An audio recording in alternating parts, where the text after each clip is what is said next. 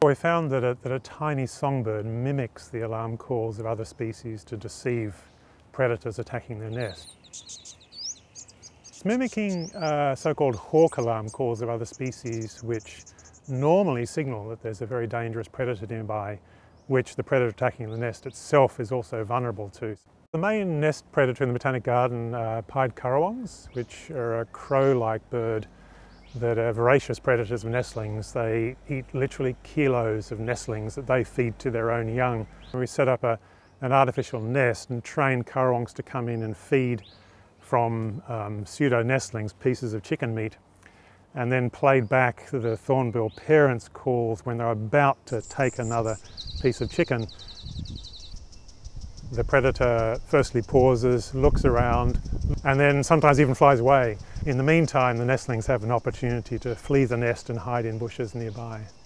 Well, I was taking a group of undergraduate students on a totally unrelated project where we had a stuffed owl in the bushes here, and I kept hearing the sounds of birds that I couldn't see. And eventually I realised that it was the brown thornbill was mimicking the calls of a variety of other species.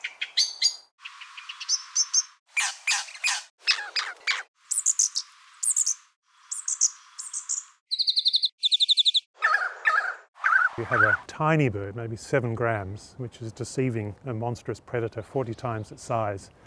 And it's really doing so through, cunning. And obviously it can't physically match a currawong, but it manages to defeat it, if you like, by this nefarious strategy of lying to a predator.